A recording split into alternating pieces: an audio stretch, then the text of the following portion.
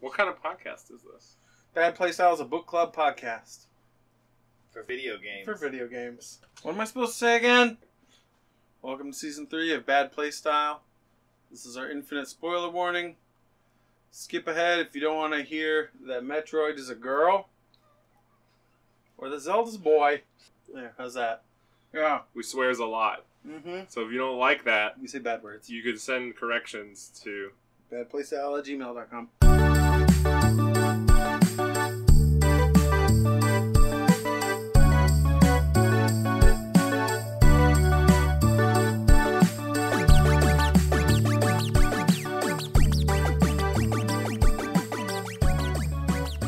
Welcome to the show. I am Matt.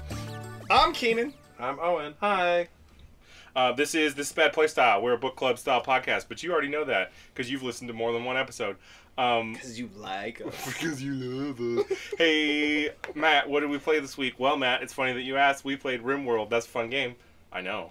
But before we get into talking about that, we should talk about the stupid things that Owen did. Oh, what did I do? Shame! Oh no, I've been shamed. So I I'm think covering my face. your shame is Audra pillar colored. Yeah, it sure is. Do you wanna? Some do big you wanna lumpy do green dog turds.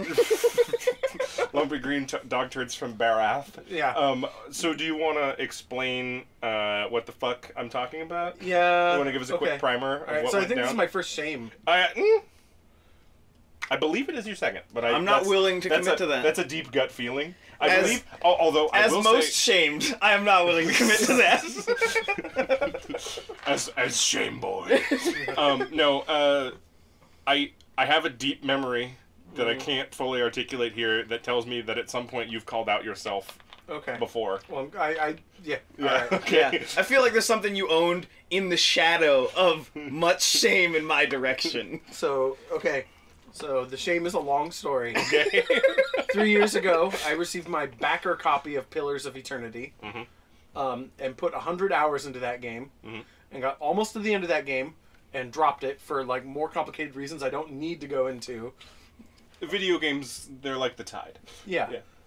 Especially The Witcher 3. I put off playing it for 3 years now. You know, I had a feverish month when I first got it. Yeah. Haven't touched it in 3 years. The sequel is announced on Fig. I back it on Fig. I also buy like a big. Big. Oh, and I feel the need to. You backed something on Fig. Yeah.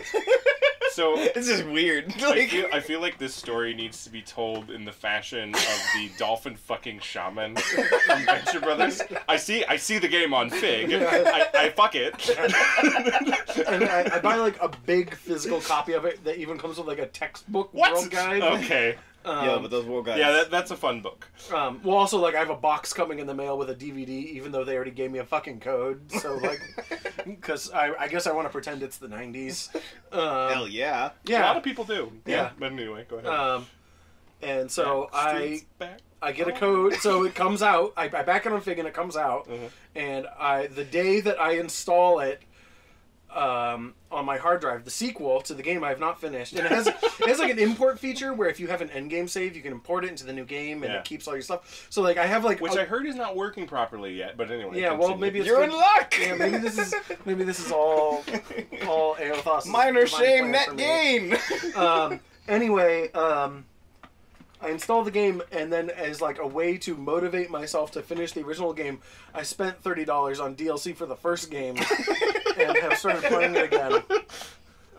That's White March 1 and 2, yeah? Yeah. Okay. Yeah, and so like in a very roundabout... Which are fantastic, by the way. Anyway, yeah. So in a very roundabout way, I've spent like more than $100 on Pillars of Eternity stuff. Yeah. Okay. So, but my thing here is I feel the need to point out, and this is all feelings based, but I have a deep sludge in my soul that tells me that you will finish these games. Oh yeah, we're going deep. Like I'm back on the Pillars train. Okay, and I have a deep sludge in my soul that says that that's not true about other people sitting in this circle right now. That could be. But you won't? No. I won't. Like the whatever. The $60 games you buy, you don't frequent. No, absolutely. Okay. Own that. When I booted the game up, it First of all, I just bumped the difficulty all the way down to tell me a story mode. It's like, I just want to knock this shit out and start the sequel. Sure, you just want to experience it. I just want to feel the content. And then like when I booted it up, the game's like, oh hey, plot hook for DLC. Like, do you want to travel to the DLC? And I was like, sure.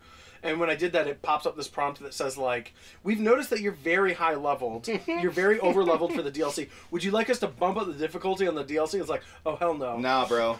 So, like, I'm like this extra step of overpowered, of just, like, running around caves, kicking over ogres, and, like... Yeah, there's a lot of ogres in White March 1. I met some NPCs that I absolutely don't need in my party, and I've taken them into my party and made a very suboptimal party configuration. Just experience DLC content? Yeah, just because I want to meet these people. Yeah. I got like a cool robot, and she doesn't have a real name. I love Devil of Carrick. Yeah, she's cool. And I got that dumb guy who hangs on a fish barrel. Oh, yeah, Zawa? Yeah. Zawa is awesome. Yeah. Like, I was super down with his thing, like, as soon as I met him. His voice actor makes me feel good inside when I listen to his voice. Yeah, he's... And then he's constantly talking about self-inflicted pain and drugs, and I'm like, ooh, I like you. Well, and, like, when you meet him, he, like, is talking about how the reason you found him in a barrel of fish is because he wanted to destroy his own vanity. And so, like, as you're talking to him and you're like, dude, why are you covered in fish? And he's like, well, it's to destroy my own vanity, blah, blah, blah.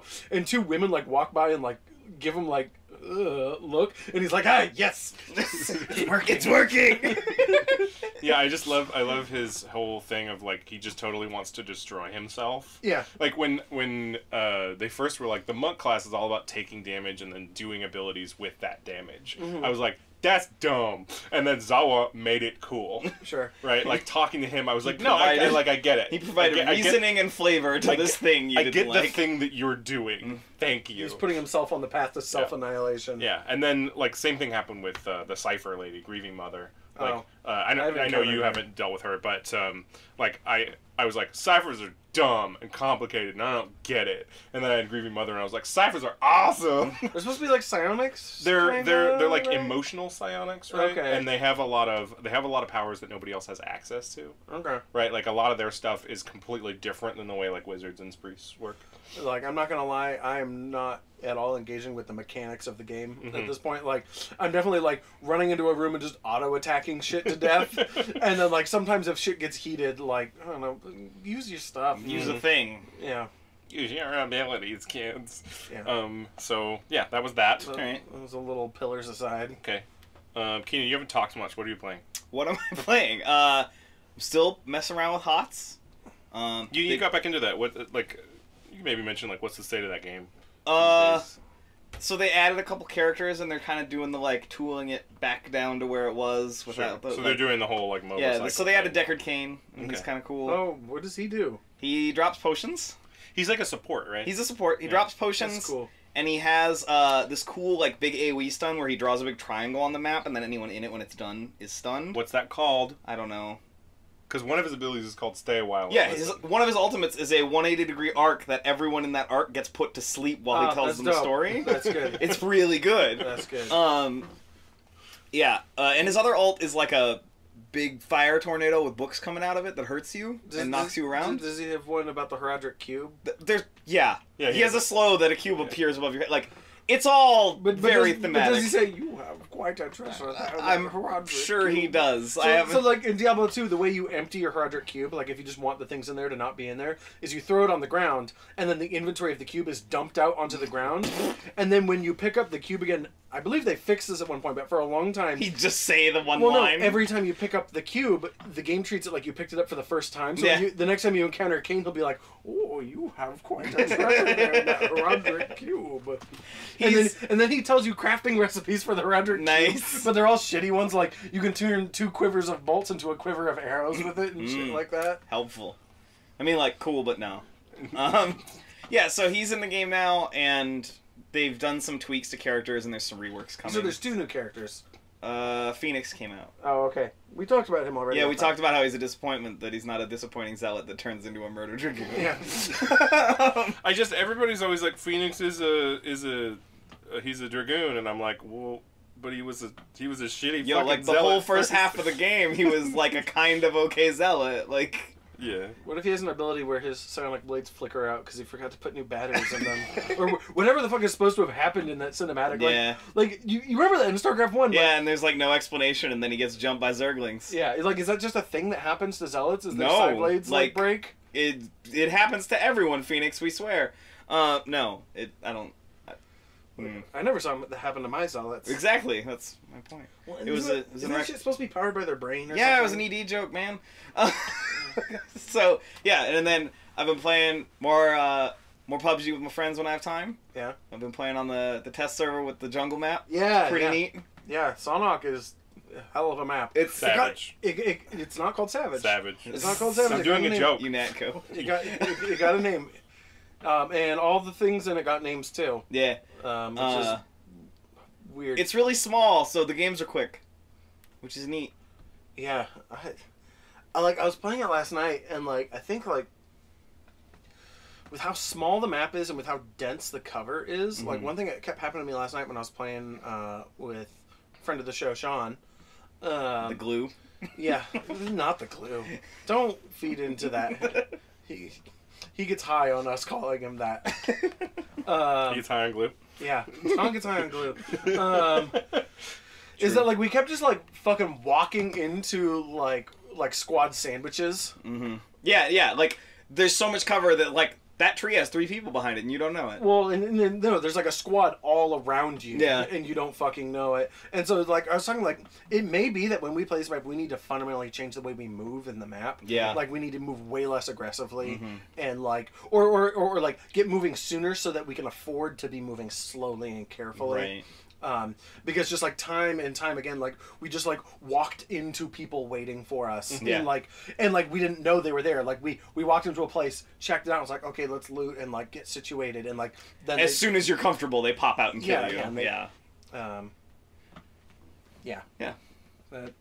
That map may take some reconciling. Yeah. The way we play the other maps versus that map. Yeah, because we play like shitheads.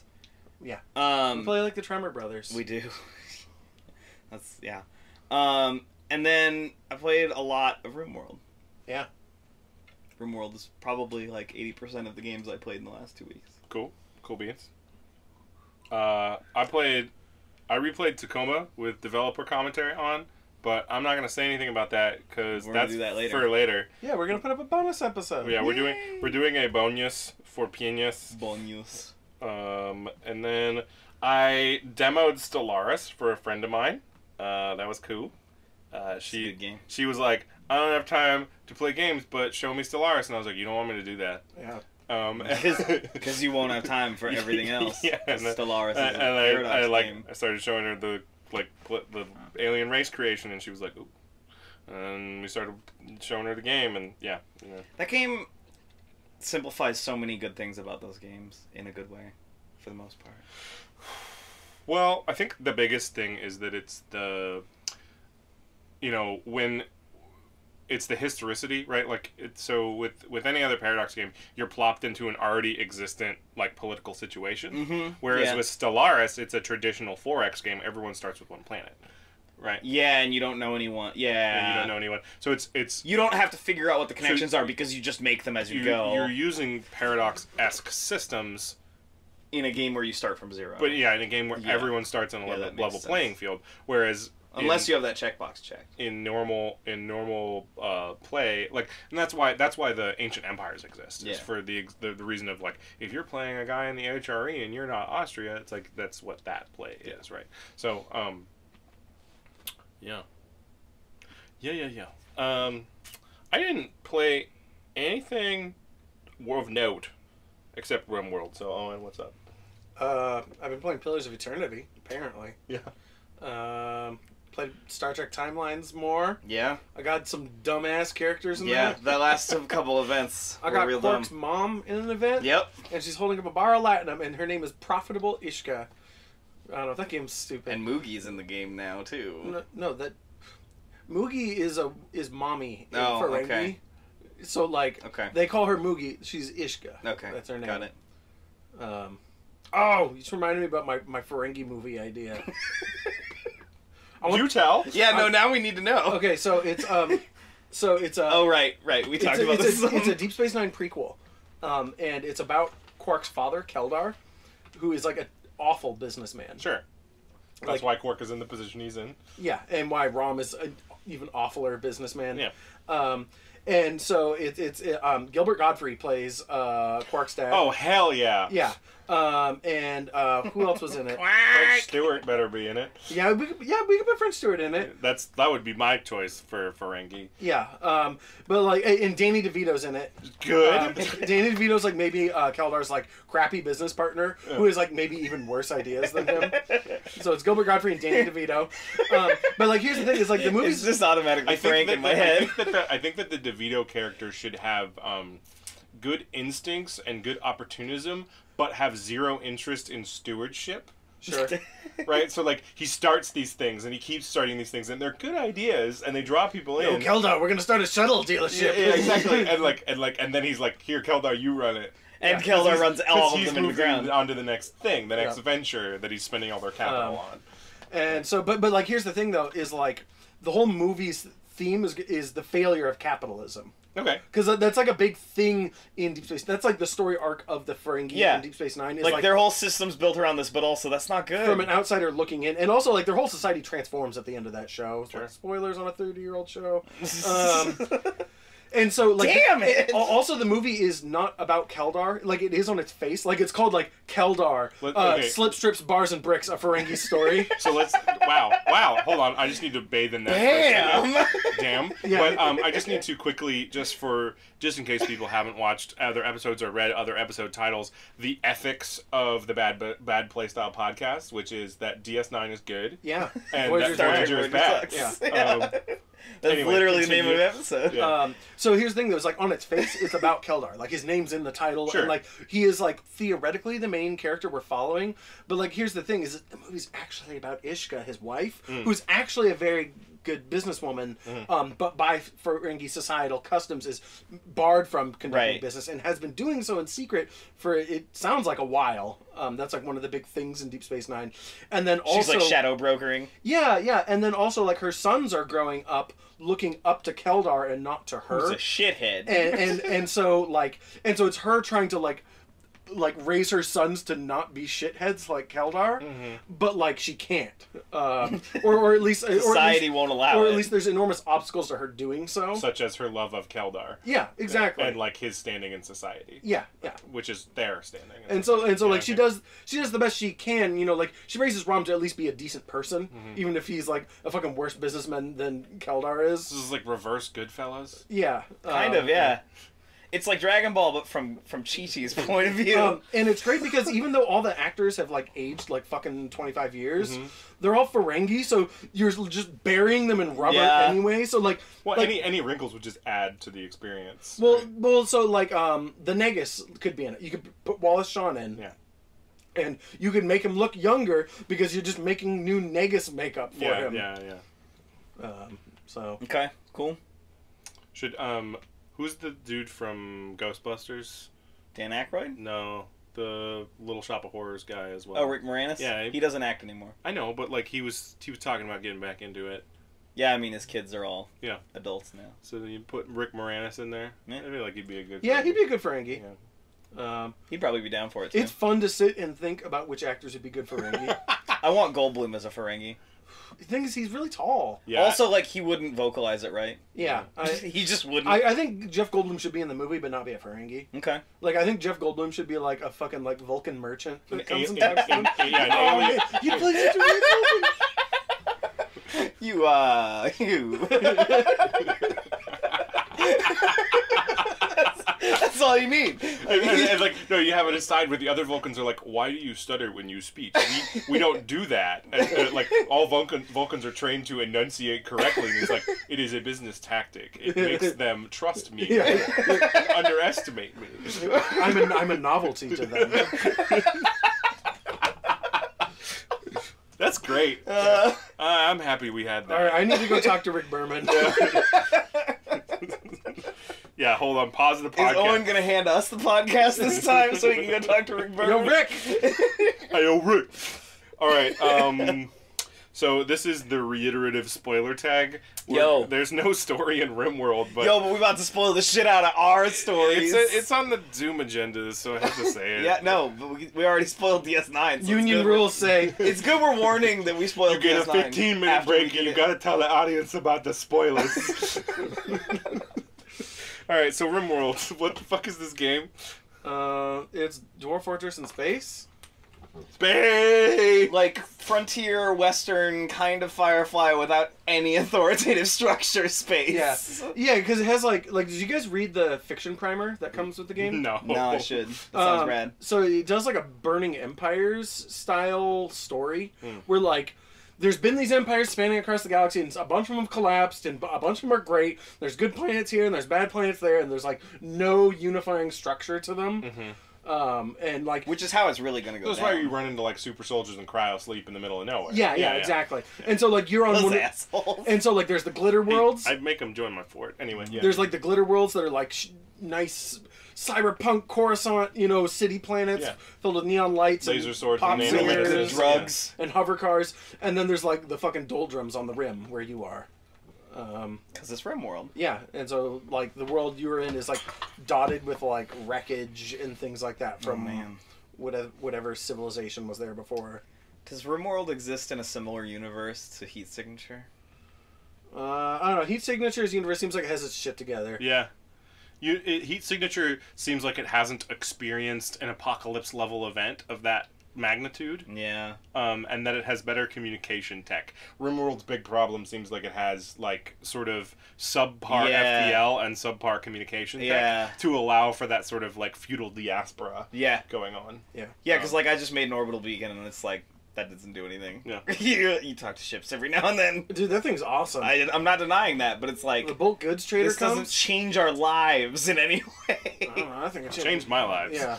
Yeah, when I built my orbital beacon, we started making real medicine. I haven't gotten any ships to show up yet. And people actually want to buy medicine. That's true. Yeah. Also, like, the bulk goods trader I mentioned, that's the good way to buy nitromamine or whatever to make the medicine. Yeah, because they just bring acids on also, for the bulk goods trader, I can be like, dude, hey, you want some beer? Yeah. And he's like, yeah, how much beer you have? I was like, I have 1,000 beer. He's like, yo, I can move that quick. Yeah, he's like, yeah, I can move that beer. Well, also, you can go to the bulk goods trader and be like, yo, do you want literally anything? It's like, do you want 400 pairs of torn up pants? My llama's been making wool, bro. Yeah. Like... or like, I sell the bulk goods trader all my, the little amounts of leather I have that are too small to make anything, and I was like, yeah, I have 12 squirrel leather. Fucking great. Which is literally from, like, 12 squirrels, so it's not even worth, like, holding on to. Yeah.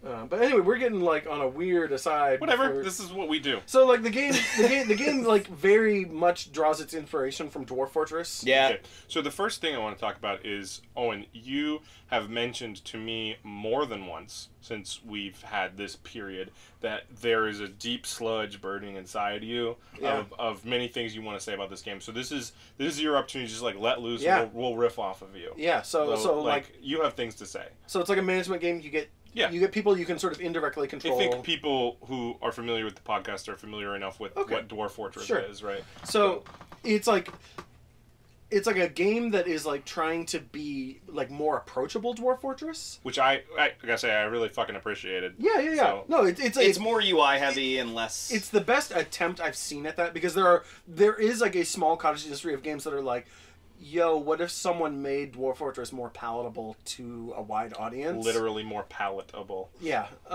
Get it? Yeah. There's a number of these games, and not all of them are very good. Mm-hmm. I'm looking at you, Nemoria. Ooh. Damn. Yeah. It's call outs. An entire tree. Anyway. This one is the one that does it good. Yeah. But not not great. It's hard to get to the granularity that Dwarf Fortress has at times. Yeah. There's like this enormous legacy that Dwarf Fortress is like built on. Yeah. Can we talk about Neutramine? Yeah. Right now, is this the time to do that? Sure. Okay. Let me do a thing that builds to that. But like one of my bones to pick is like Dwarf Fortress. Like one of its great like foundational strengths is its proc gen world. Everything is diegetic. Yeah. It has this like enormous clockwork world that it generates for you every time, and Rimworld like gestures at that and sort of does that, and then like also kind of cheats at it. And I don't mean like it cheats like it's trying to beat me, but like it's like it is positing that it is behaving this way. And from what I can tell, a lot of the way events happen to you just happen to you based on your storyteller and like RNG. And how far you are into the game. It's as though Dwarf Fortress has 100 sliders and Rimworld has 10. Yeah, sure. Right? Like, Dwarf Fortress has all this stuff to randomize around to make everything feel different each time, even when you've gone to similar places, whereas Rimworld is like, if you go to Temper Forest, there's gonna be wolves, there's gonna be llamas, there's gonna be... I don't think it's to the point where we can point at Rimworld and say, you are a hollow facsimile. No, exactly. Right, yeah. It's enough. Yeah. Yeah, It's just not as specific. It does a lot of good stuff. But you were saying it like itches at the back of your brain. Yeah. And like it also makes me like...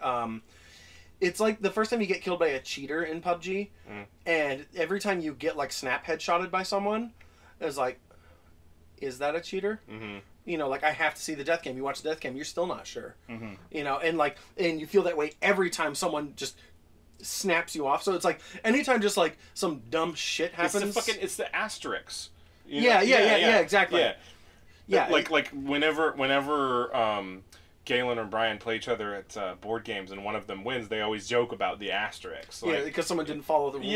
Like in like a perfect way. In a tournament way. Yeah, and like to them it's a joke, but it's a good like metaphor for what we're talking about. Yeah. And so like I when shitty things happen to me, I always feel like I can't trust that it happened because of the clockwork world that I'm existing in, or if it's just the storyteller. The storyteller's like basically a difficulty slider you can fiddle around with. Yeah, kinda. Yeah.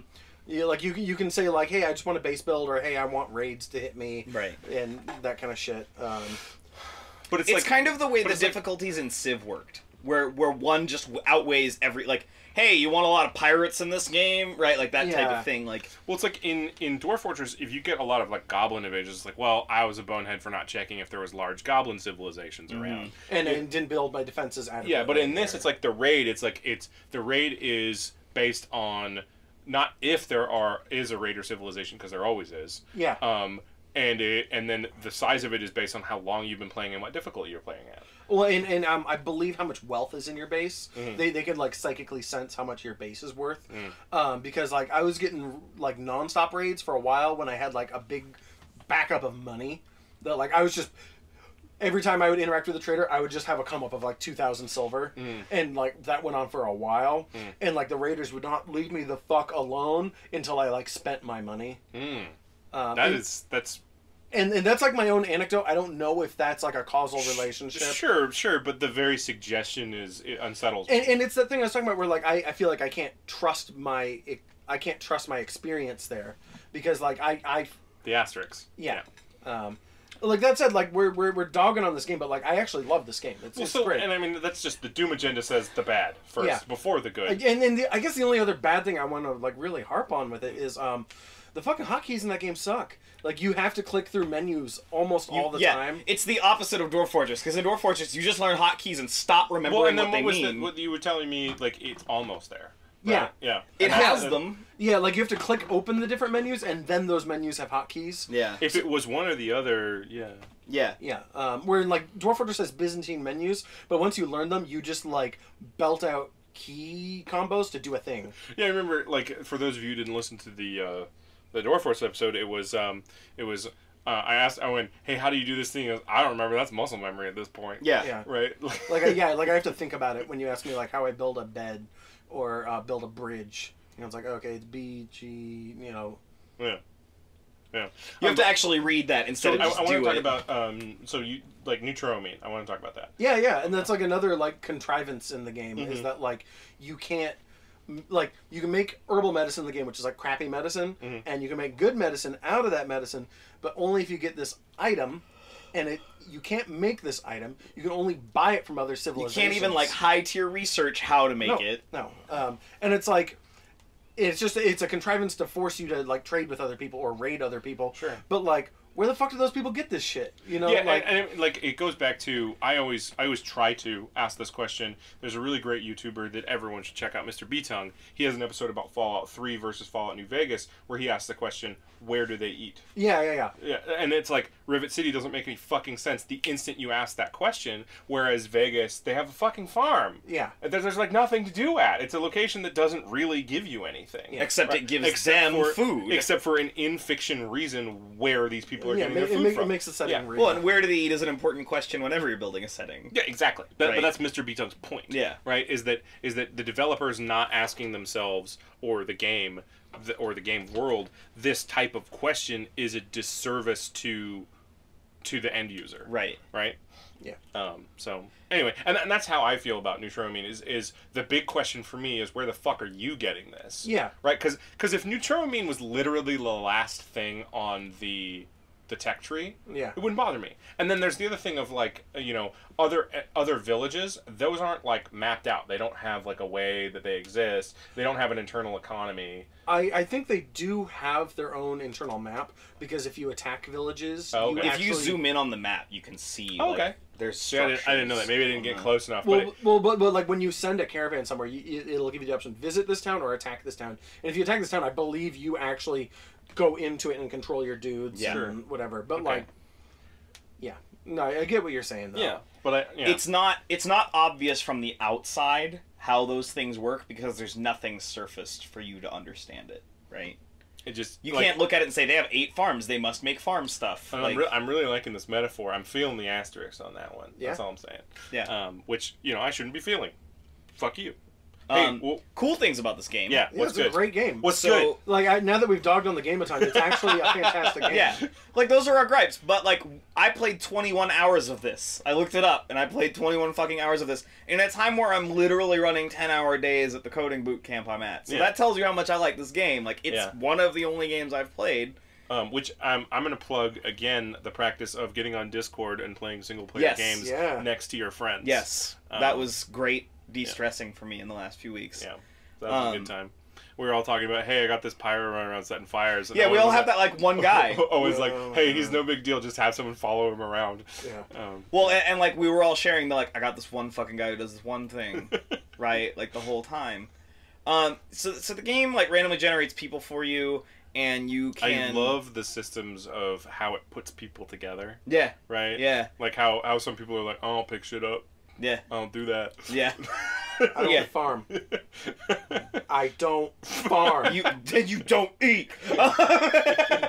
Fucking Italian job, most def. Yep. I had a bad experience. And then like and then their fucking backgrounds. Like I had a lady who was like my chief miner. Yeah. And you know what her background was? What? Medieval torturer. Hell yeah.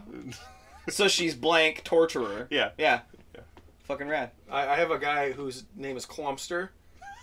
Whoa, but what's his full name? Well, I'm getting to it. Okay. Oh yeah, his full name is like Von Bismarck or something like that. Clomster von Bismarck. So all your pawns, which I believe you're supposed to call them. That is what they're called. Yeah. We'll say it'll have their like last name or whatever, or like their name, and then a comma, and then like whatever their like adult profession was. Yeah, their backstory profession. So Clomster is Clomster, weirdo. Clomster was an artistic weirdo as a child, and then like a wandering weirdo as an adult or something like that. He's also a night owl, so he never meets anybody, which is like beautiful, because I don't know if you guys have ever worked night crew anywhere. Yeah, but everyone who works night crew has the trait weirdo. Like it's just a thing. So I got in one of my games, I got my first night owl. Yeah, and the night owl was, first of all, from space, and came with no clothes, but then was a nudist. Nice. And so that guy knows what he likes. Good luck in the winter, buddy. We have a dude who comes out at night and cleans the entire base in the nude. Naked, yeah. This is good. With a fucking chain shotgun. And everyone just kind of puts up with it, right? Yeah. Everyone's like, oh, he's awake. It's 9 o'clock, I should go to bed. The naked guy's out. Yeah. Yeah. Like if you see swinging dong, it's time to go to bed at Matt's Fort. Swinging dong with chainsaw strapped to its back. Well, so the night owl. No, he has a shotgun. Yeah, sorry. he has a fucking semi-automatic shotgun. Yeah, he has a semi-automatic Kalashnikov shotgun. Yeah. Like, I had so my weirdo, it worked out really well for me being a night owl, because he was also like one of my best crafters. So him and the other crafter worked opposite shifts. Oh, cool. So they wake up and they aren't waiting. Yeah, and so the crafting bench was just always in use. And so like we're always making like miniguns, or we're always making components and shit like that. Clothes or whatever you need. That's good. Well, clothes is tailoring. Oh, yeah. So, but we just built a bunch of tailoring benches because. So this game, its systems are just obvious enough from a programming standpoint, which is where my brain has lived lately. To be like interesting on that level too while I play it, because the way you like prioritize jobs and things is like literally the character just has a list of things he does, and like thinking about the way that's structurally built behind the scenes helps me manipulate it more. Well, that's like it's a large part of the meat of playing this game is manipulating that particular like, slider. I pulled up a YouTube tutorial the other day, and they were not using the number priority workload, and I was like, what the fuck are you... Don't play this game this way! Like, I don't know, I played... about half the time I played this game, I hadn't turned on the number priority. And it was, like, kind of annoying they didn't have it on, and, like, once I found out, my life got a little better. But it wasn't, like, a huge deal. Well, and ideally, like, you have people that specialize anyways, so it's not that big a deal. Yeah. I ended up playing quite a few games because I decided the permadeath button was a cool idea. Yeah. So, I was going to say the... on the list of like the workload thing, I really liked that the game made me feel like there was a definite feeling of relief and stress relief when I got my fourth person.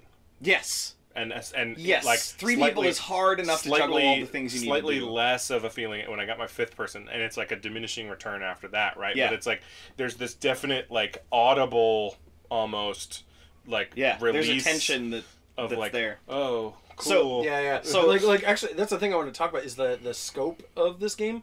Like Dwarf Fortress has a cap of 200 dwarves in your fort, and like that's like a cap written in the game, and you can actually change it, but like that's the cap. And like if your fortress runs long enough, you will just have 200 dwarves. That will just happen. It just happens. You will just get migrations on the reg, and you will get 200. Like I played this game for 60 hours, and running the same game for pretty much the whole time, and like I got up to 21 people. Yeah. And like so it makes you care about the individuals much. Oh yeah. Yeah. And so like in another what's the guy's name again? Tynan. Tynan, forgive me for making so many comparisons to Dwarf Fortress, but you brought it on yourself. Yeah, I mean like so like in Dwarf Fortress they all have like backgrounds like in Rimworld. And you can go look at them, and they do affect that dwarf's behavior and mood and things like that. And, like, their skills, right? But you got so many fucking dwarves, you never have a chance to look at them. Yeah. Plus, it's like 3 menus deep, whereas when you look at a character in this game, and also you it's like an unreadable just wall of text, too. Yeah. Toadie's made some effort to make that thing more readable, but it is rough trying to read a dwarf's, like, thoughts and feelings. And also, like, the backgrounds of your pawns affect them in such a profound way. Whereas like in Dwarf Fortress, like this guy just likes copper mugs, and if he uses copper mugs, it makes him happy. But this dude over here refuses to do social or caring. Yeah. Or this guy's a misogynist, so all the women in the base hate him because he says rude shit to them. Can we talk about Peter? Oh yeah, so the game generates like way better individual personal stories about your colonists, like Crusader Kings style. Yeah, right, where you have an individual relationship with a character in the game and their personal struggles and stories and the way they interact is based on their traits. Yeah, right. So Peter is one of the oldest colonists in my colony. Is he one of OG3 or no? Only one person's alive from the original 3. Okay. And that means even the dog died. Oh damn. But he's one of the very early recruits we got, and so Peter, when we got him, was like 73 years old. He is gay. He is incapable of violence. Also, he's the only gay man in the base. After over all the years, we have gotten no gay men. And he is the only one. He has the abrasive trait. So he's very grouchy, and he's the doctor, right? Yeah, and he's like a phenomenal doctor. What a fucking like that's straight up, that's movie grade character. Yeah, like he's like Doc Coddle from Battlestar Galactica if Doc Coddle was gay. Yeah, which like I don't know, maybe which like would be absolutely inconsequential to the way that character functions on that show. Yeah, so Peter has like no fucking friends. He likes to drink, right? Yeah, he was an alcoholic, and like fucking ruined his own liver, and then I like banned him from touching alcohol. And because you can do that. Yeah, there's a menu for that. He's pretty good about it though. He doesn't go in binges when he gets upset anymore. He got malaria at one point. And this dude, you mentioned that he was your doctor, right? Yeah, he's like a super good doctor. He's like the skills are on a scale of 0 to 20, and he's like a 15 in doctor, which is like really good. That's like Glitter World grade. Yeah. And so the next best doctor had to like grow up real fast because Peter was bedridden and Peter was in his 70s, which like affects how well you recover how long from things. it takes to recover. So everyone in my base fortress, I'm going to keep calling them fortresses. Everyone in my fortress is let's call it what it is. Yeah. Everyone's required to only use herbal medicine just because that's the one we can easily make, and we have good medicine in the back. Peter's the only person that by default he's allowed the best medicine because he's the good doctor. You can't let the good doctor die. Yeah. So you were explaining to us earlier that when Peter had malaria, you literally took a dude off of all other laborers and you said, Peter is your job now. Yeah. Like, the other doctor, Scott, I disabled all of Scott's other jobs, and he just tended to Peter for like a third of a year because Peter took forever to recover from malaria. Also, mind you, this implies that Owen has a lot of people, because if you only have 4 people, you can't afford to just put someone on one of your people that. So here's the thing: is that this story is one of the few in Rimworld that has a third act.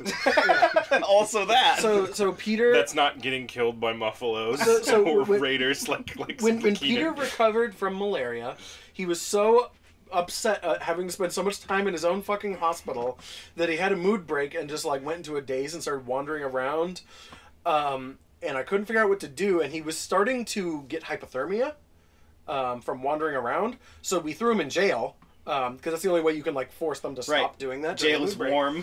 And then Peter spent half a year in jail. He just didn't want to rejoin the colony, and just was in jail, and people would come talk to him. Wait, you mean you're gonna feed me in here when people talk to me? Yeah. Cool. And so he was not able to be our good doctor.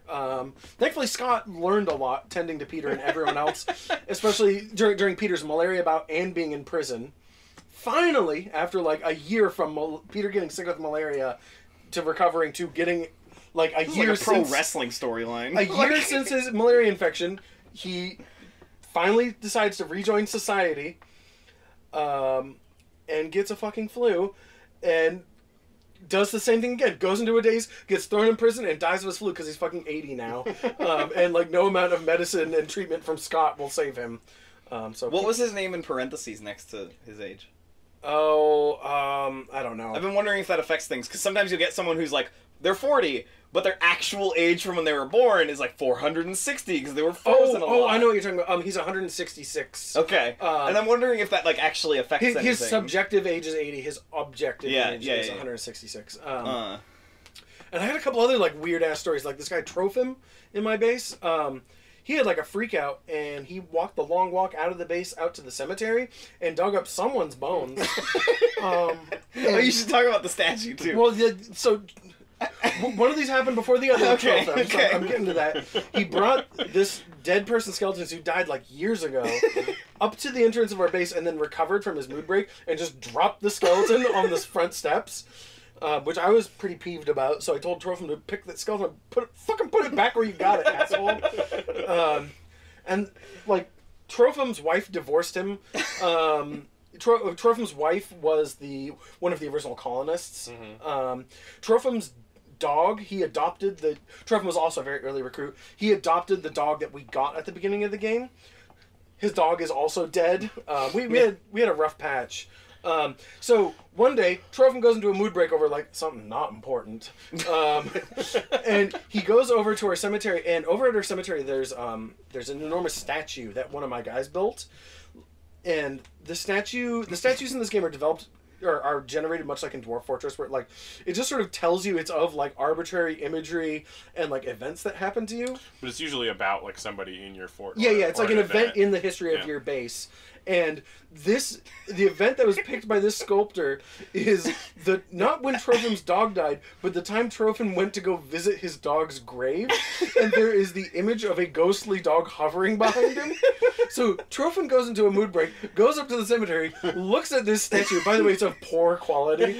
So it's like a fucking ugly ass statue of him mourning his dog, and he just smashes the shit out of this statue of himself that's at the cemetery, and then like chills out and like. Owen told me this story, and I said if there's anyone who's allowed to do it, Yeah, it's him. You just give it to him, like, yeah, bud. And like, all right. like I wasn't like really mad because it was that's like the way he processed it was a poor quality statue. Like, all right, man. Yeah, I got plenty of those. Yeah. That's pretty good. Yeah, so this game generates like good ass stories.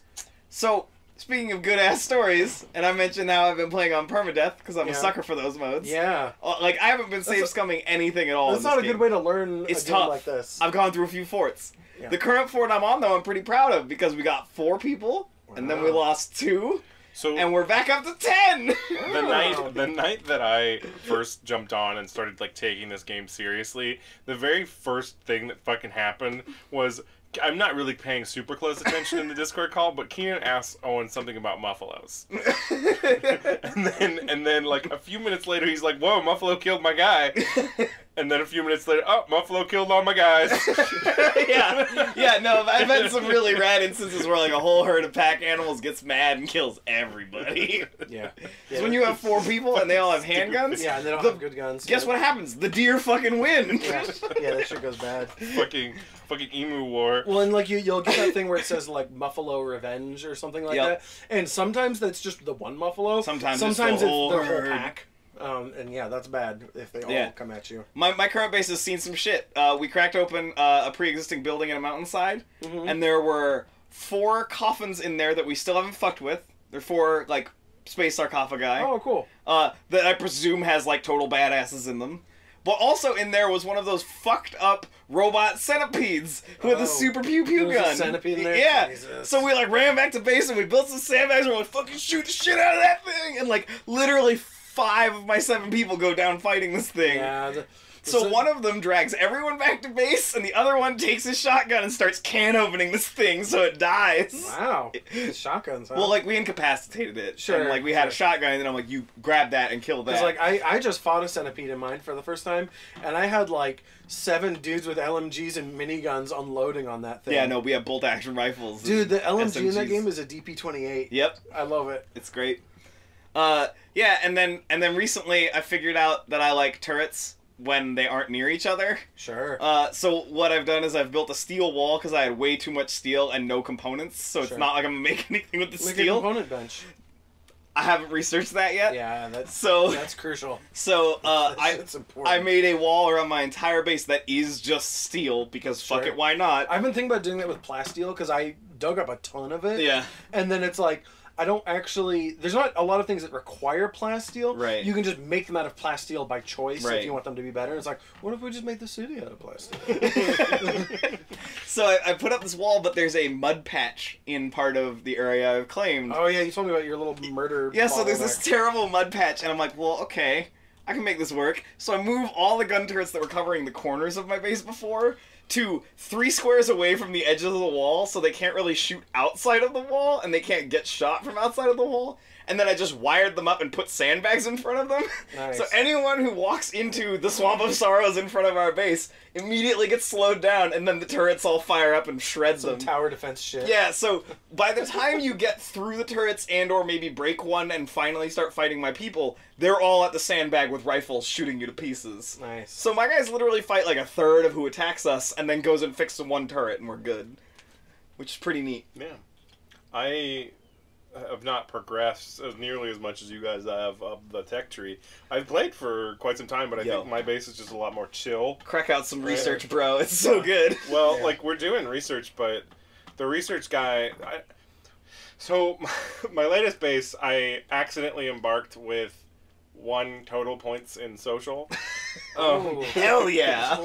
Yeah. That's tough. It wasn't that bad, but the big thing that was a problem was that 2 of my people were prohibit hauling. Oh, wow! Yeah, that's a tough hand. This is some expert mode. We got 5 people pretty early because we had someone fall from space and then another person show up with a raider. Okay, cool. And we couldn't convert the raider, but we sold him. Sure.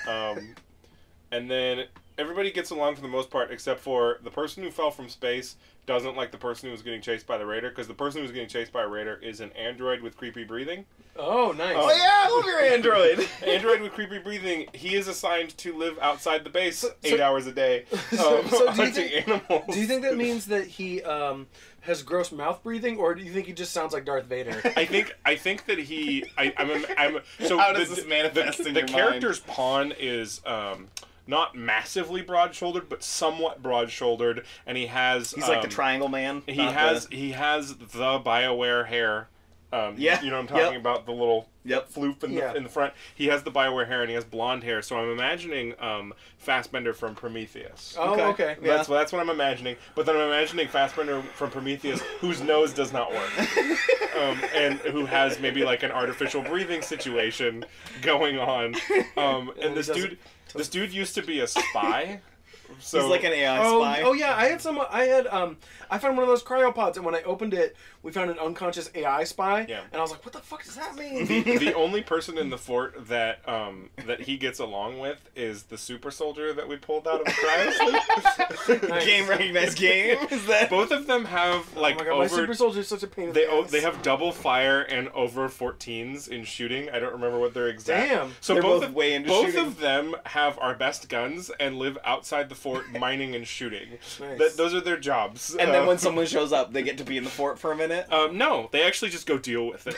Nice. So my storyteller is chillax. So thus far, when stuff comes, it's like one angry dude with syphilis and a pipe, right? And he's like, "I'll kill you," and I'm like, "You're addicted to smoke leaf. Like, I have a fucking like LMG."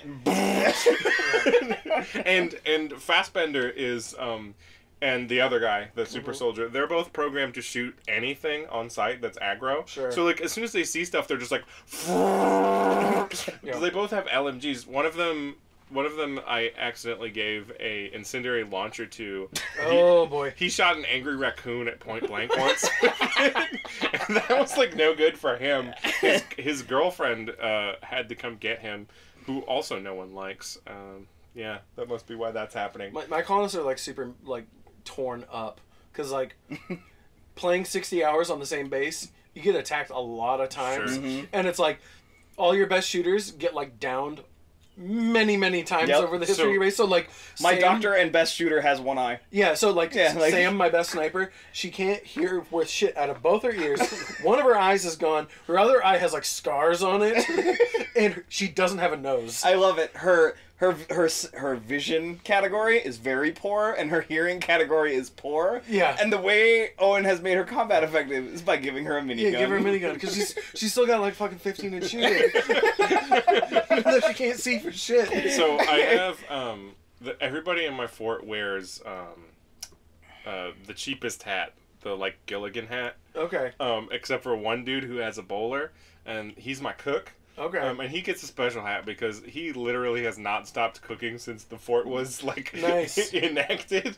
Man. And he just literally cooks and fills our fridge with food, and that's all he does. Literally 8 hours a day, every day. It's one of my favorite things to do in Dwarf Fortress. It's one of my favorite things to do in this is like pick one job that you like having done all the time and pick a guy whose only job is to do that. Like, well, so he was one of the guys, like there's two two fat ugly dudes and one lesbian were my original drop. Sure. Right? And like both fat ugly dudes were like, I don't like talking to people, and the lesbian was like, I am capable of speech. Right? So like she was the de facto lead. Oh, can I tell you about our Well, let me finish describing this trio of fucking idiots. Got, man. Right, and then the first person to run out of the woods on us was an extremely fat, extremely ugly, non-sociable woman who immediately started hitting on both of the fat, ugly guys who don't like speaking to people.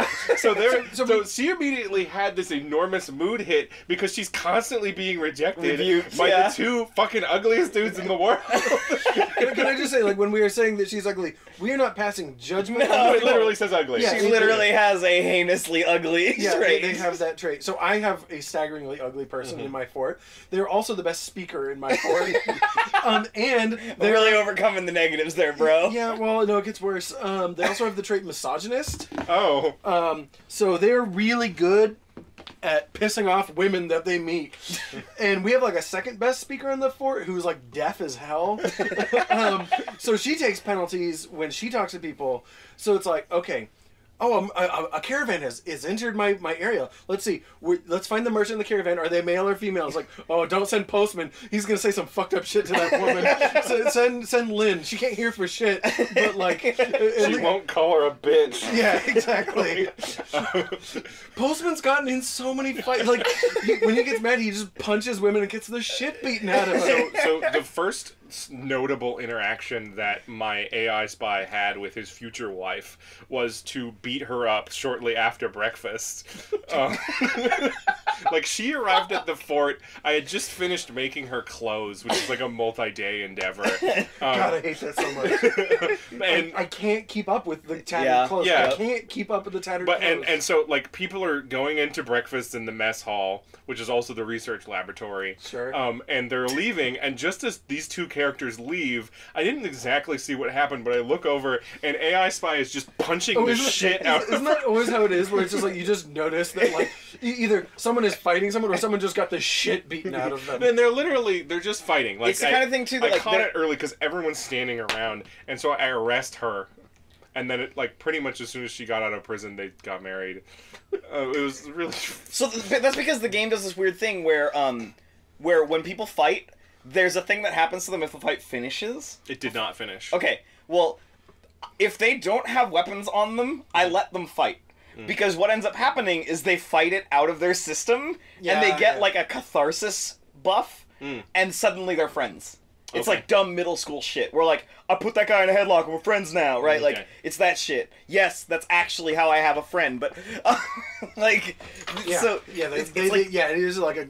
And so, like, if they don't have knives and aren't fucking stabbing each other open, it's fine with me. Like, because they won't use their guns against each other. Oh, I wanted to mention the lesbian who hates people in my original drop. She was the only one who was allowed to haul things as well. And she has the one social.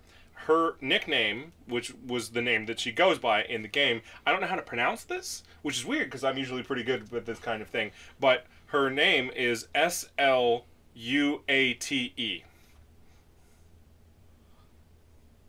Sloyd? I don't know. I just called her slut the entire time. Oh boy. Like mentally, like internally. Yeah. That's a rough name, man. I couldn't pronounce it. But yeah. So yes, listener, this game does generate stories. We've been talking about it for a while. We should.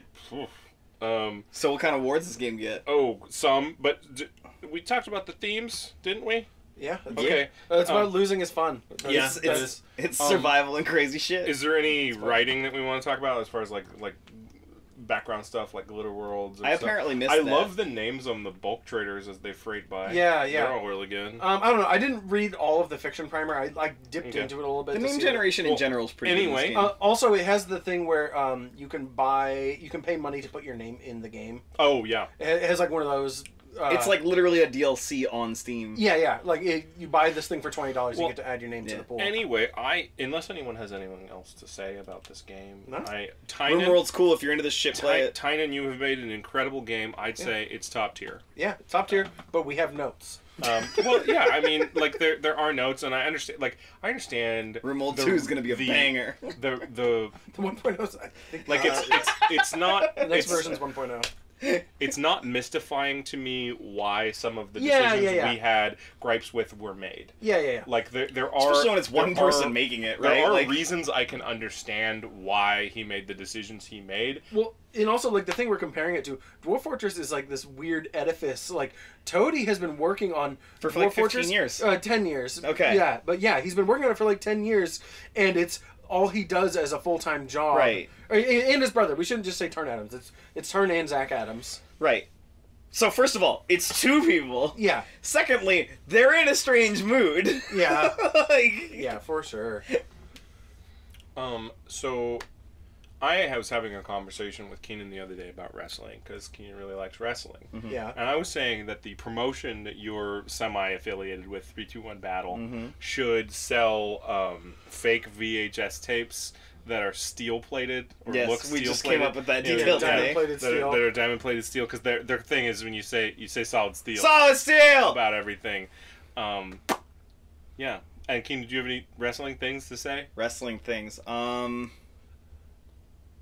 There was a very scary wild man at a wrestling show I went to this weekend. Oh yeah. And he murdered the crap out of the most annoying guy in the ring.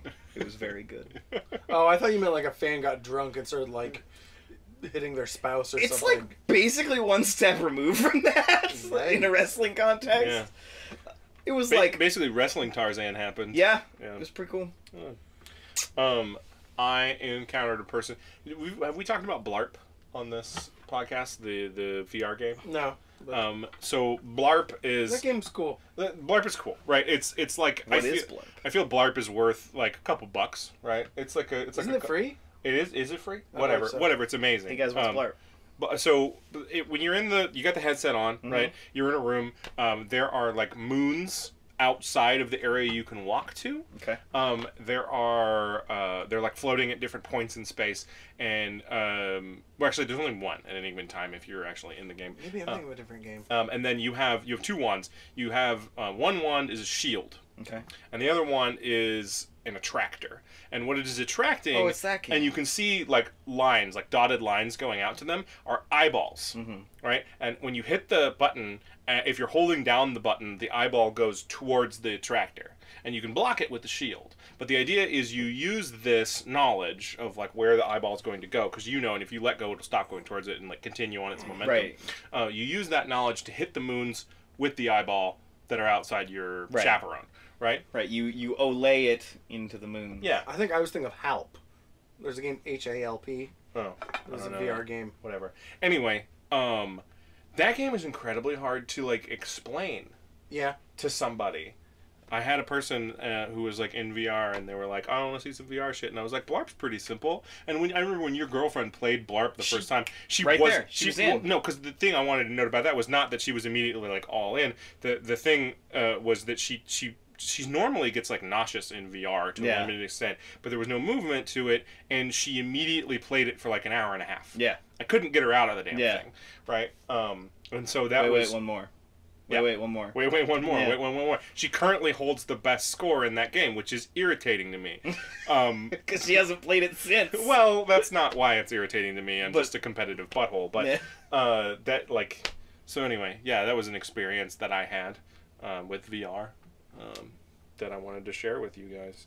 I watched a friend play some Gorn on the internet today, and that was pretty great.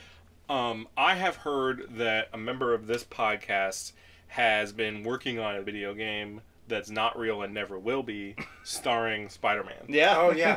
I have an unrealized video game dream. Okay. All right, so it's a Spider-Man game. You get that sweet MCU money. Okay. Yeah, buddy. So Yo, Disney. this is a game where you don't play as Peter Parker. Okay. And I'm listening. You play as a photographer for the Daily Planet. Bugle. Or the Bugle. Okay. Whatever. Fuck Superman. The superhero newspaper. Fuck Superman. Yeah. I don't want to take photos for Superman. So the game is called Spider-Man: Get me pictures of Spider-Man. You're the photographer who actually does it, not Peter Parker. Well, no. So like, hold on. So first of all, like the game is like the core gameplay is Pokemon Snap, but instead of Pokemon, you're taking pictures of like Vulture and the Scorpion and shit like that. And then like occasionally, Spider-Man shows up. you like. So, like, you finish your missions, you go to Jonah's desk, you throw the photos on the desk, and he looks at them, like, oh, these are good. Parker, your stuff's crap.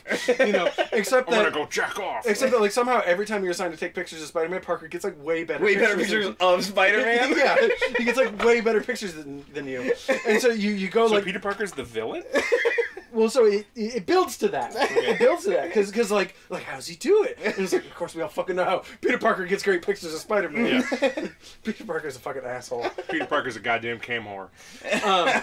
But it's like Pokemon Snap, but like Pokemon Snap, you're No like, offense to cam whores. in Pokemon Snap, you're like on a fixed track usually, and you just see things that jump out. In this, it's like more about the traversal of the city. So like, Oh, Like you hop in a cab. you hop in cabs, going up elevators and office So buildings. there's like various methods you have to like push and pull with your ability to take photos. Yeah. Because the people you're taking pictures of inevitably can run and jump and fly and spider swing and whatever. And so it's like you as an everyman trying to catch up. And so my idea for like the crux, the end of the game, the big climax is that you snap a picture of Spider-Man with his mask off. And that's like the brutal last decision is like, so this guy's been fucking your shit up. Yeah. You know why? Because he's a cheating bastard. Yeah. But like, also like Spider-Man, yo. Like Spider-Man saves lives. Yeah. But maybe have Spider-Man save his life, like the main character's life. But this is like a Walking Dead decision. Oh, okay. So it's like, do you give Jonah this picture? Because like, if you give Jonah Spider-Man's secret identity, you are made. like, Jonah will buy you a fucking mansion. He'll buy you a yacht, easy. Yeah. He'll buy you a gold-plated yacht with gold-plated biddies on it. But you know that if Spider-Man's identity gets out, like, people will hound him and kill his family and shit. So it's like, Aunt May is toast. yeah, yeah, like Mary Jane's also, done. the other thing that game needs is at the end, when you do that, if you say yes, there's like a 50-50 chance Jonah even buys it. Like, you Photoshop this! Like, Get out of my office, kid! That's bullshit! And what's the name of the guy who played Spider-Man, or played Jonah in the movies? Is it J.K. Simmons? Yeah, you just need him. So he has to voice it. Like that's like when I'm pitching this to a studio, that's like one of my hard rules. Like, I will walk out of this meeting if you can't promise me to get J.K. Simmons to play J. Jonah Jameson and do the mocap. So do you remember my idea way back in the day for the Battlefield Hardline level of rarity commercial variant? Mm-mm. Do you remember this idea? Oh, the animation stuff? No. So you remember in Battlefield Hardline there was the thing like every 10,000 reloads there was like a mean time to happen. You'd get a funny reload on a gun. Like you'd throw your gun off screen and then a third hand would come in and like hand you it, or you'd like have to crank the clip in there like 3 times because it was like 3 times too long, but you can't see because it's off screen. Like that kind of bullshit, right? Like so that level of rarity of when you finish the game, Jonah doesn't believe you and does the ha ha ha you're serious meme at you.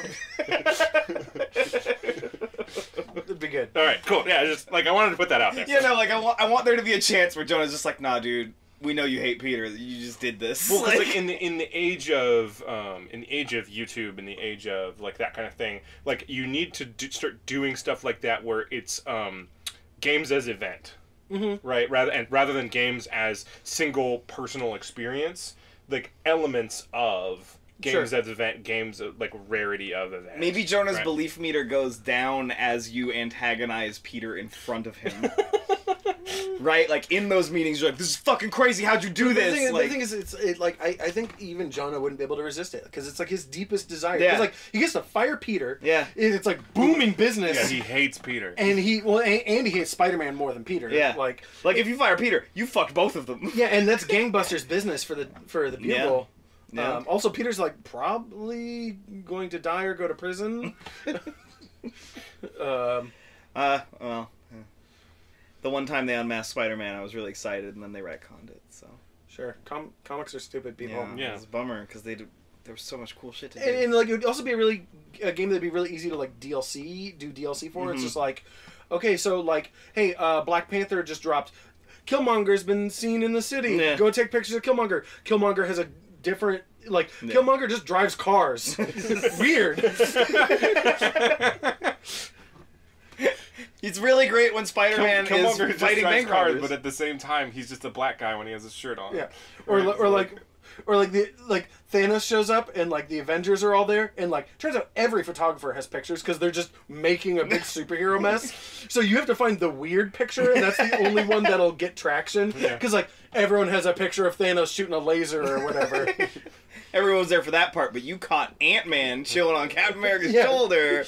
That was really weird. You got the photo like of Pokemon Snaps now. Nice. You got Nick Fury sitting on the giant donut. Yeah. I was just thinking of like the Dead Rising photo mechanics, like how weird does it get? Oh, right? totally. Like, it's that sort of thing. Yeah, I hadn't even thought about likening it to Dead Rising. Yeah. I never played those games. So. Can't anyone have anything else to say before we get to the Not Real Game Awards? No, I know let's do this I know thing. everybody listening to the podcast right now is very excited about the Not Real Game Awards, and I want to get to them. Let's do this thing. Okay. Todd Howard. Let's do it for the fans. None. None. Yeah. Brandon Chung. One? Yeah, give it like one Brandon One. Chung. One Brandon Chung. There's some goofy ass shit in this game. Just playing Tacoma today. Nina Freeman.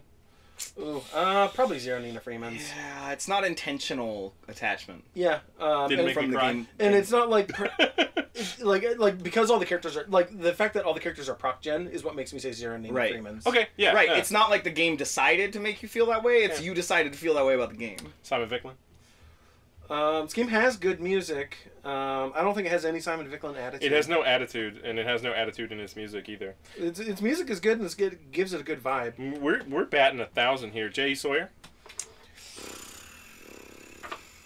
Probably a 0. Okay. Just gonna throw that out You there. got anything to say about that? No, Because I feel like I agree with that. Jeff Bezos.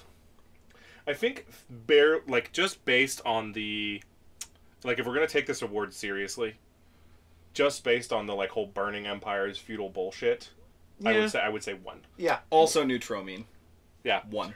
Yeah. Thank you. Yeah. That was that. Yeah, well, good. Give it 1 Jeff Bezos. Okay, so here's the real stickler, I think, on this one. Tarn Adams. It gets 4. 4. By my own personal rules, I can't give it 5. Yeah. It's not granular enough for 5 in my book. Well, so my line in the sand Not is enough sand. Enough sand. like unless That's it. unless something really crazy happens, you can't get 5 unless it's that person's game. like in theory, only Tarn Adams should be able to achieve a 5 out of 5 Tarn Adams. Okay. That's my personal rule. I'm gonna hold to. Okay. I disagree with that rule in principle, but in practice, I think I will probably follow it, which is unfortunate. Anyway. Jake Solomon? Oh, Yep. Also, I think just like through natural processes, that is how it will often play out. Yeah, that's what I'm saying. Is It's like I think that's how I'll do it. I'm It'll on be the hard. fence on 2 or 3 Jake Solomons. Sorry. I'm gonna give it 3. I'm at a 3. Okay. Yeah. Yeah. I don't think we need to explain that. Yeah. We've explained the things we like that lead to Jake Solomon. Where can they find us? If you want to send corrections and game codes and screeds, you can send them to badplaystyle@gmail.com and dick pics. Fuck you! We're also on Twitter at badplaystyle. Yeah. You can talk to Keenan and I, our social media managers. Yeah. I don't want you to show me dicks on screen. Still waiting on Sean to do that. So, just a quick update on the chicken hat situation. The thing we discussed last time, where we are going to basically periodically throughout the show, if we feel like it, refer to the person by their earned titles. We can do that. Okay. Feel free to send us suggestions for earned titles. Basically, how this is going to work Yeah. is if you have earned a chicken hat that season, for whatever reason, you have earned a title. You have to recite it at the beginning of every episode. You have to change your Steam name to that name for 3 months. For 3 months. All right. And I get 2 to start with. Yeah, Keenan owes us 6 months. Or is it 2 for 3 months? What do you feel? How do you feel about that? I think it's 2 for 3 months. Okay. Because that's how I'd lean on it. And then too, is it up to me in the future if I get another one to stack them? I mean, if you want, no, I feel like it has to be immediate. you don't get to dilute your own titles with other stuff. Like Keenan, let's say you get a chicken hat next season, or like you win the chicken cup or whatever.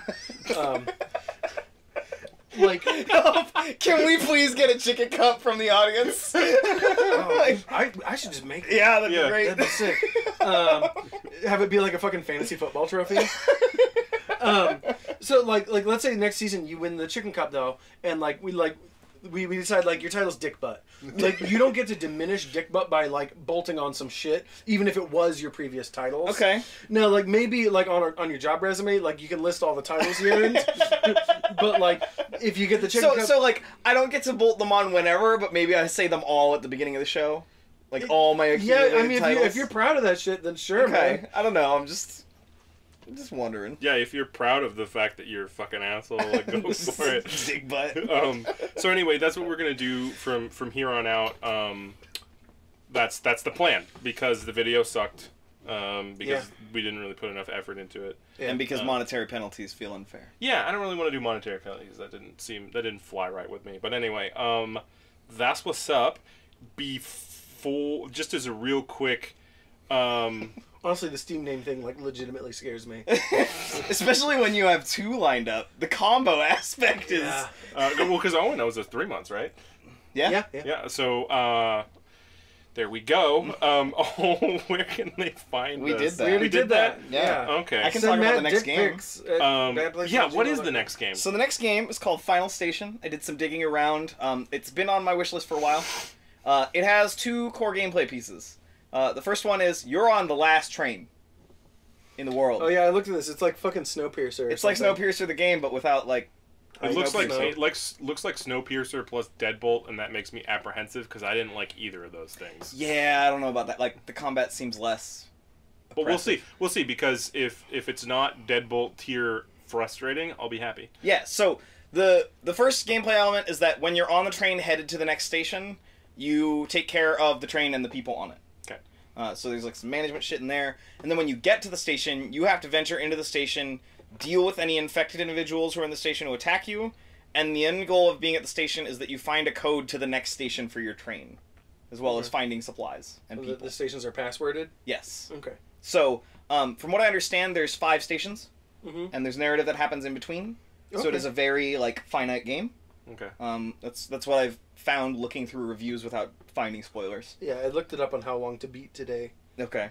What's the verdict? It's like 4 hours. Okay, cool, good. Yeah, I've been looking at it for a while because I dig its like pixel art style. Okay. It seems cool and it's got cool music in the trailer. And yeah. Okay. So I'm excited. So at this point, if you don't want to hear me talk about CS:GO pros and cheating, you can stop listening to the podcast. But I want to talk about that for a minute with my friends. Okay. On record. So there's also another thing that kind of ties in that I'll add in. To what? There's a news thing that happened today. Okay. That kind of ties into this. Cool. So a while ago I fell into a YouTube hole about CS:GO pros and their like extremely high level cheats that they use. Those cool cameras you put on your head while you play CS. Sorry, the way you phrase that. GoPros. Yeah. Eat this. So like they use these extremely sophisticated aim locks that are very hard to detect, and then you were saying like they ship it in on their phone. And, like, yeah, they put it on their phone, and all they have to do is have their computer be charging or have the phone be charging off the computer, and it works. And there's other stuff. It's diabolical. There's other stuff like you can put it in your mouse.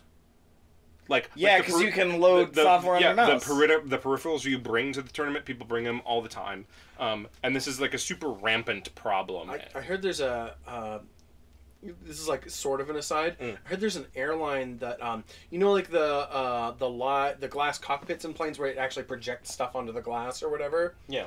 I've heard that there's airlines that have to format their glass cockpits every 6 months because their pilots charge their phones. And they like drag shit in on the cockpits, and just malware gets off their phones and into the cockpit software. Like so much that it's just like, oh, it's been 3 months. Format that glass cockpit and reinstall everything. Holy shit! Which is like terrifying to think about. Well, anyway, welcome to Shadowrun without all the cool shit, guys. Yeah. Fuck. So. Welcome to Tacoma without the Orbital Workers Union. I'm looking forward to the Tacoma bonus episode, by the way. Anyway, so yeah, that's a thing. And then apparently there's also a thing that's much more affordable that you can get on your phone or on a second monitor for PUBG that just straight up like tells you where people are in the game, right? And people use this frequently. And then I've been watching some videos. I started going down a hole on like PUBG like streamers and stuff, and I saw a lot of to me, like I'm not an expert, but it seems obvious to me when someone 180 spins 7 times in a row, all within 1 second, directly onto people's heads, including their teammate. That's not like a humanly possible thing, even with 30,000 really or 40,000 and really good. Like, that's not a thing you can do. I'm sorry. I'm sorry, I don't believe that is a thing you can do. Especially reliably, that I can see it in every video you're doing. Yeah, sure. Like you might have a good 100%. Day. And so I wanted to just talk about, like, with the rise of streaming and with the rise of YouTube as a source of monetary value and careers for people, there's a huge incentive to be always on, right? Like, it's no longer... Which results in performance-enhancing software. Right, which is what you... Because, you just can't just mainline Ritalin all the time. Well, also, in, like, PUBG's case, the cosmetics that you get in the game that you can sell for real, Steam money, are tied to your battle points, and you earn battle points by getting kills and getting chicken dinners. Right. So it's, like, a further incentive to cheat in the game. Yeah. Like, that's nothing new. Like, that's old news. Right, but like, in the context of what we're talking about... It's just another layer of icing on top of But I'm just saying there's this huge financial motivation for high-level streamers and high-level YouTube personalities and high-level esports personalities. It gets worse. To be always on all the time. And like, you can't have a bad day. It used to be, your YouTube celebrities and your streaming celebrities were just people who were good at the game. Right. And it was okay for them to lose. But now it's not. Well, and it's about to get worse because the Supreme Court today said that sports betting is federally legal. Okay. So esports is going to jump on that, right? Everything else is going to jump on that. Does that extend to esports? I don't actually have a full... It wouldn't... basically, sports betting is legal. Sure. And there's not specifics about esports, so, like... And isn't video games technically considered, like, an Olympic-level sport activity? I don't know in the eyes of the law. So it's very easy to assume that this would end up happening after this, right? Sure. Where at that point, like Overwatch League and these other things that exist could already be rigged, right? With what we're talking about. Right. But then the idea that people are betting on it, assuming it is not rigged, right? Assuming that, unlike pro wrestling, it is not already predetermined. When in fact it actually is, by way of who brought the better cheats. That's the smart money. Yeah, totally. Oh, God, that's a whole fucking can of worms too. So anyways, like that gets even weirder in the context of that decision being made today. There's a whole Pandora's box here with the whole money aspect that is just makes me very tired, and it might be the room we're in because it's very hot in here. But I'm like becoming exhausted. For long-time listeners, we're back in the oven. Oh yeah, long-time listeners from the Californium episode. All three of you. All 3 episodes. There was 9 people. Downloaded that episode. It is our least downloaded episode, and it is the one that we have suffered for the most. Jesus. Because we recorded it 3 fucking times. On a 100-degree day in my bedroom with all the doors and windows closed. Oh, all right. Yeah, I just wanted to touch on that briefly. And it's just like a terrible thing. It's a thing. And thanks for listening, folks. Yeah. I love you. We do. Welcome to Walmart. I love you. Welcome to Costco. Yeah, I love you. Go ahead. I think it typed out. Yeah, fuck. Whatever, I'll call her just a sec.